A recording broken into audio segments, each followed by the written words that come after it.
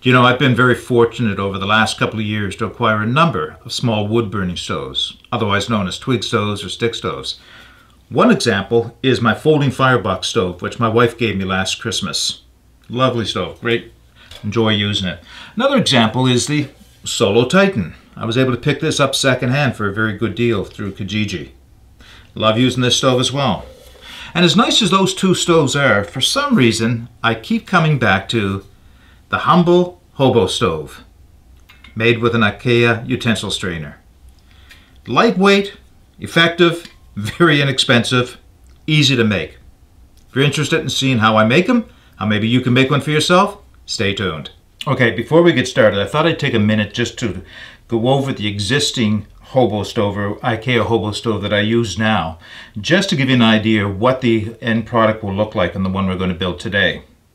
So I do have a separate video where I demonstrate this stove in use and how it all goes together, but I thought I'd just go over that very quickly. So the basics of the stove are the Ikea Hobo strainer, and to that I've added a couple things. One is the feed port on the side, and I'm going to explain more about why I chose to do a feed port on the bottom half of the stove when we go to build a new one.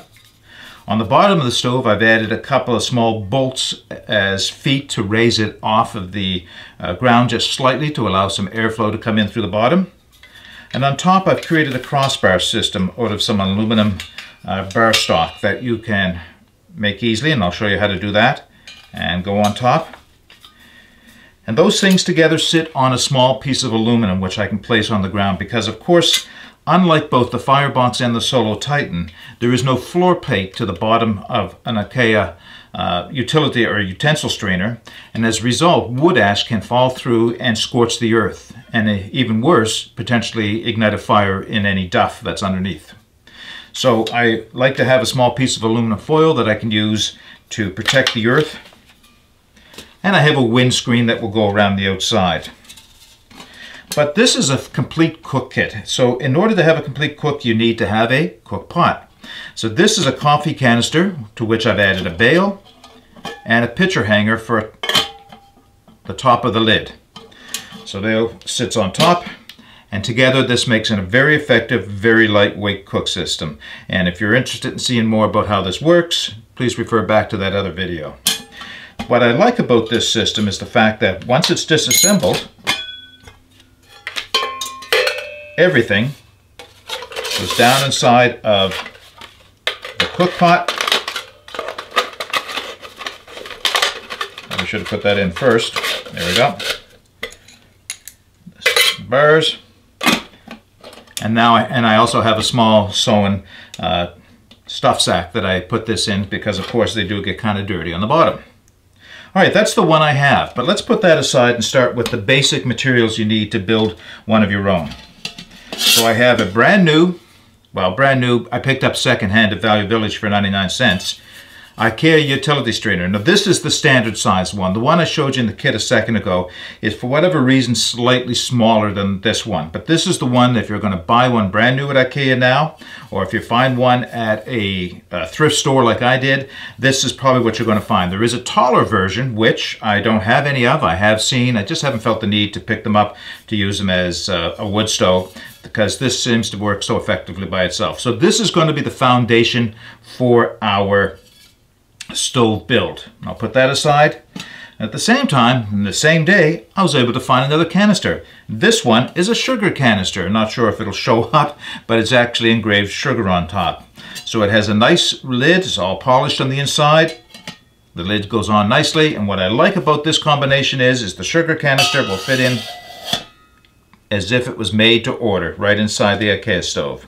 Now, it does take some searching sometimes to find the right combination. Sometimes you'll find a canister that's a little bigger and the stove will fit down inside, or if you're lucky like I was this time, you'll find a canister that fits just inside of the stove. So that's the foundation of our build. But there are a few more items that you need if you're going to build this stove most effectively, and I'll share those with you now. All right, in addition to the Ikea utensil strainer, and the sugar canister, which I'll set aside now, there's a couple things you're going to need.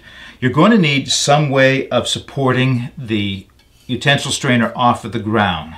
Now, it's not absolutely necessary, and we'll talk about that in a minute, but what I've chosen to use for this project are 3/4 inch angle brackets. And those 3/4 inch angle brackets are going to act as feet on the bottom of the strainer. Now, to put those brackets on, I needed some nuts, bolts, and lock washers, so I chose to use some very inexpensive machine screws, number 10 machine screws, nuts, and lock washers, and they will be used to hold the brackets onto the bottom of the utensil strainer. On top of the sugar canister, I need some way of being able to lift the lid off. So for that, I chose a pitcher hanger, and here, hopefully you can see the pitcher hanger, and I'll show you how that gets attached as we move through the project, and that will go on the top lid, and that'll work just nicely. Now, I'll bring that back for a second. On the other Ikea Hobo kit, I have a piece of aircraft cable that loops around and is attached to the sides, and I will show you how that's done because I have had a request to show how I did that on there. But for this project, I'm going to do something simpler and something I think just as effective, maybe even more effective, depends on your point of view. And that is a stainless steel skewer. And I buy these by I think it's a package of 8 at the dollar store here in Halifax. And these stainless steel skewers have come in handy for, I can't tell you how many different projects I've used them for. So we're going to make the handle, the hanging handle for this project using the skewer. One last item, probably the most expensive piece altogether, is this piece of bar stock.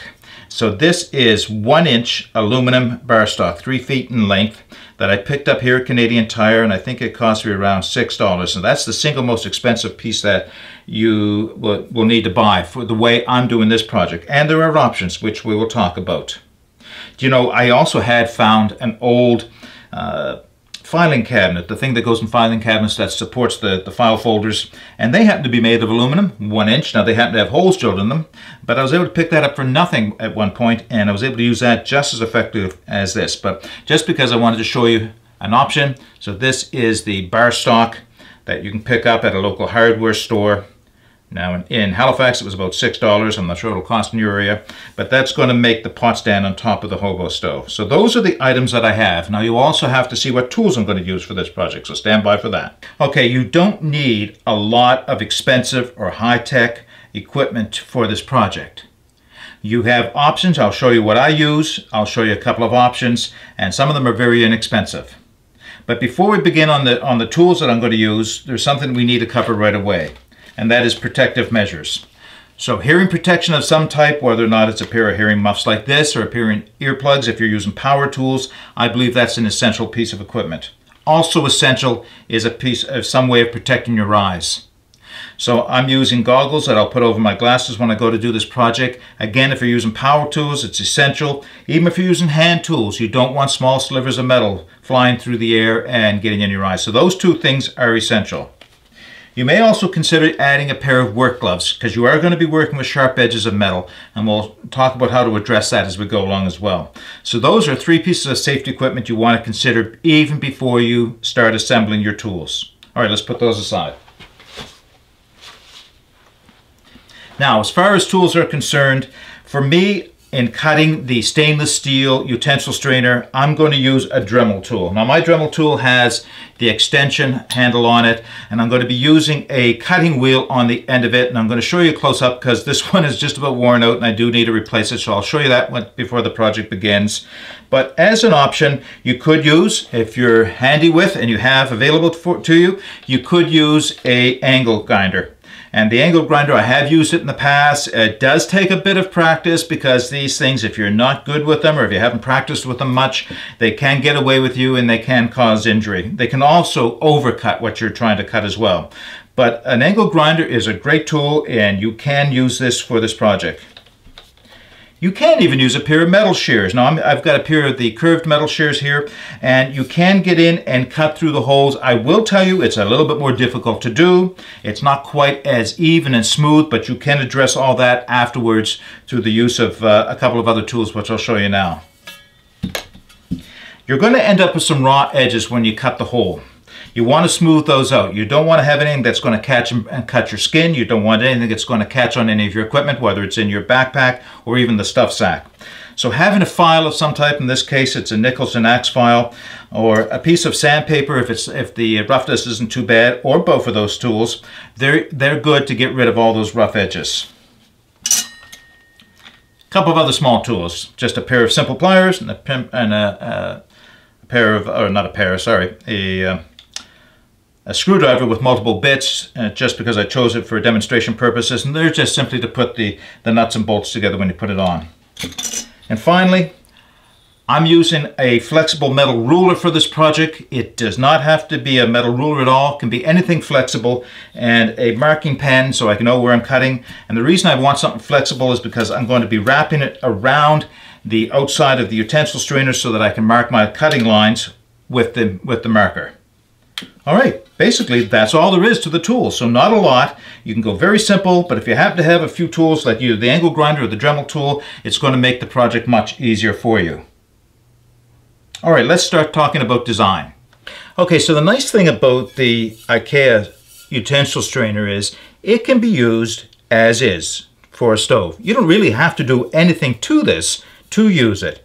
You simply can build a fire in this right on the ground, place your pot on top, and it will work. Now, not very effectively, but it will work. And there's a few things you can do to make it work more effectively without doing anything at all to the strainer. One of which is placing it on top of some small stones. Now, I've just used a small blue piece of material and some little stones here, and since the stones are white, I wanted to place them for contrast. But if you can find a couple of small stones and place the stove or the Ikea strainer on top of that, you're going to get airflow underneath, which is going to enhance the airflow through the fire and make it much more effective. Still, you need to do something about the top. Now, you can do this. It may not be the most effective, but it's not bad. I have just a couple of pieces of dry wood here, but if I was going to do this in the woods, I would use green sticks for this. And that is, I would build my fire inside, take 2 green sticks, because they're not going to last forever when you do this, place them on top, and then I can place my pot of choice on top of that. That allows for airflow and flames to come up from underneath and through and around the outside of the pot. So you can use this absolutely without any modification at all. But we can do much better. So let's talk about what are some of the options for changing this into a much more effective design. All right, in doing some research and deciding what I would do for myself, there are basically 2 types of feed systems for wood stoves. One is the traditional top feed system that you'll often find, especially with wood gasification stoves, where everything is loaded from the top. And this style has a feed port that's open that allows me to drop sticks in, and of course optionally I could be building a top-down burn and then add sticks in afterwards. But essentially, as long as while the pot is on top, I can still feed the stove by dropping sticks in that way. So that's one option. So we could create or modify the Ikea Hobo strainer for that type of a burn, and that will work well. That's not the option I'm going to choose, and I'll demonstrate why.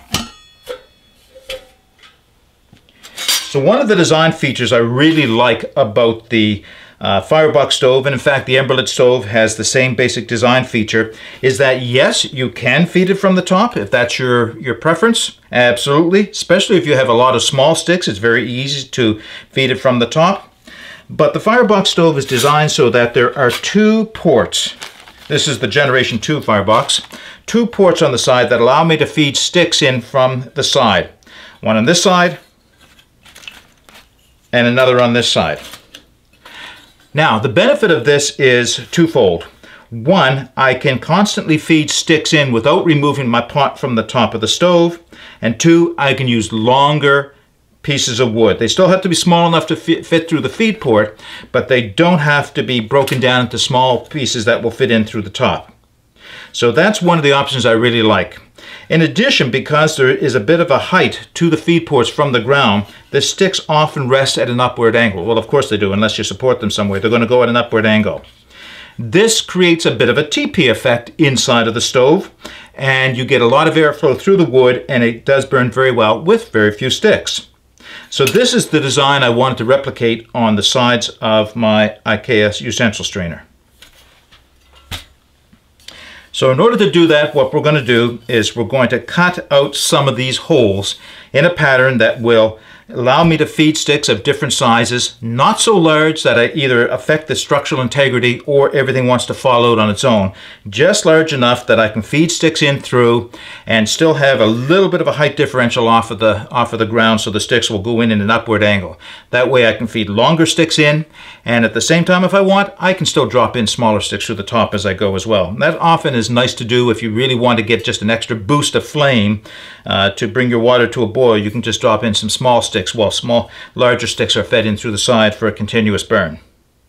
So how are we going to do that? Let's go into that next. Okay, for this design, I was just considering where I wanted to cut the hole for the feed hole on the side of the utensil strainer, and I wanted to decide how big I was going to make it. So what I have decided for this one is I'm going to, you'll notice that there's holes running up and down the side, and that they make a nice square pattern. So if I go 3 holes by 3 holes, I'm going to get a square feed hole that I can use. And the benefit of using those holes as guidelines is there's less metal to cut through. If I cut just along the edges, the bottom or outside edges of each of the holes, it makes it just that much easier to cut. Now you do have to be careful. You are going to end up with some ragged edges or some sharp edges which you'll need to smooth off. Now, alternatively, I could make this a little larger in a couple of different ways. I could certainly go across the support section here and choose as many holes as I want to, but my experience has been that large feed holes are not necessary for this to work. You don't need a whole lot of sticks going in through the side. When you're at that point that you're feeding sticks in, it's more of a maintenance. If you're really going to start a good fire going, get a base of coals, you're probably going to do it through the top before you even get your pot on. So I'm going to start with the smaller one. Now, what I can do if I start with the smaller feed hole, 3 holes by 3 holes big, I can always expand that if I thought that it was too small after the fact. So what I need to do now is just draw some lines to connect those up. Now, could you freehand this? Absolutely you could. I'm going to recommend drawing lines to work with just as a guide to try to make it as straight and even as possible. So in order to do that, I'm going to use my ruler. Trying to do this so you can see what it is I am doing as best I can. I have my a little longer, my permanent marker, and I just marked to the top on both sides, or along the outside of those holes as I mentioned.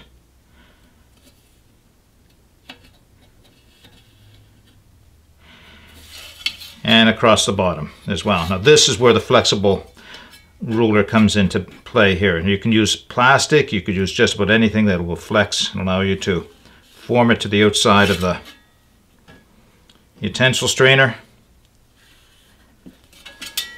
So you can see roughly what I've done here is I've marked with my blue permanent marker the outside of those holes. And now I'm going to cut that with the Dremel tool. I'll start the process of showing you how I go about cutting that, but I won't make you watch the whole thing, so stand by for that. Alright, let's get started cutting out the holes on the hole on the side of the utensil strainer. I have decided that I would make it a little larger than I first thought. It's up to you, of course, how big you want this feed port to be. I don't feel it needs to be very big at all, but for this one I decided to make it just a little wider than the 3 by 3 holes. And after I get that cut, I'll assess it. I could always make it a little larger again if I need to. It's better to start with a little too small and then make it larger, even if you wanted to test the stove out and do a burn in the stove with wood, and then you can always decide to make it a little larger if you want to. If you end up, alternatively, if you cut a great big 3-inch by 3-inch hole and you find that it's too big for your needs, you can't go back and add metal to it. So it's better to start small, and even though it's a little bit more work, it'll give you the option to make the hole larger afterwards. All right, I'm going to use my tool. Now I did change out my cutting wheel. As you can see, I've got the full-size cutting wheel. Now, just a word on cutting wheels. There are basically 2 types of cutting wheels. There's the small one that I replaced. You can see why I decided to replace this too small for this work. There are 2 types of cutting wheels, at least that I have. One is the one I'm going to be using, which is the one that's fiber reinforced. It's very similar in a lot of ways to what you'll find on an angle grinder. And then there's the other one that seems to be made of a porous material that is somewhat like sandpaper compressed. And what I find with these ones is that while they'll make a very fine, I'll give you a close-up of it, and I'm not sure what these are called, but while it will give you a very fine cut, I also find them especially fragile. So if you're cutting into metal and you have the least bit of twisting, snap, they break. And then of course you got pieces flying everywhere. So I prefer not to use those for this type of work. I like the cutting wheels that have the fibers in the wheel itself for reinforcement. They seem to cut better, and they'll tolerate a little bit of side-to-side play if you're not as accurate as you would like to be. All right, I do have to put on my safety equipment, so my goggles are on, ear protection is on, and I will of course edit out the noise because I find this annoying. I'm sure you will as well. So let's get started here.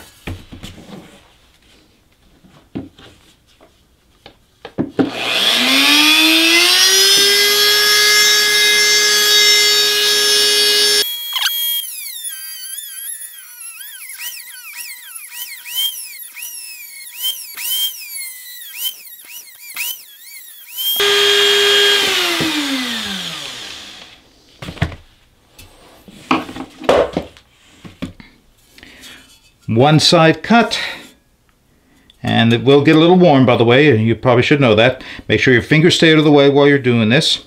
It would have been faster with the angle grinder, without question. I would be doing that outdoors if I was using the angle grinder, but I decided to go with the Dremel tool for this project because it allows you to be more accurate and not cut too large, and I found it a little bit safer as long as you are handling the tool appropriately. So I'm going to cut the other three sides and then we'll pick up from there.